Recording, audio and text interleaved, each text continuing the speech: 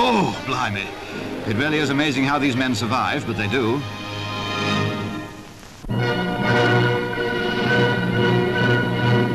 The strike by a comparatively small number of newspaper operatives in London brought most of Fleet Street to a full stop.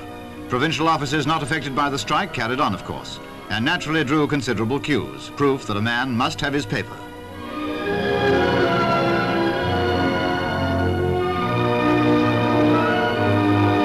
Meanwhile, as for example here in the evening news offices, papers continued to be made up day by day.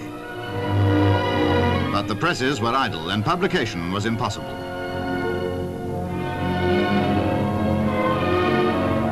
After a week, negotiations included joint talks at the Ministry of Labour, at which Lord Rothermere was the chief representative of the Newspaper Proprietors Association.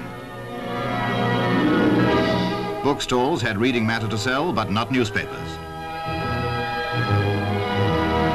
However, hopes of a settlement were underlined by the fact that all was in readiness to rush good news onto the streets as soon as it came.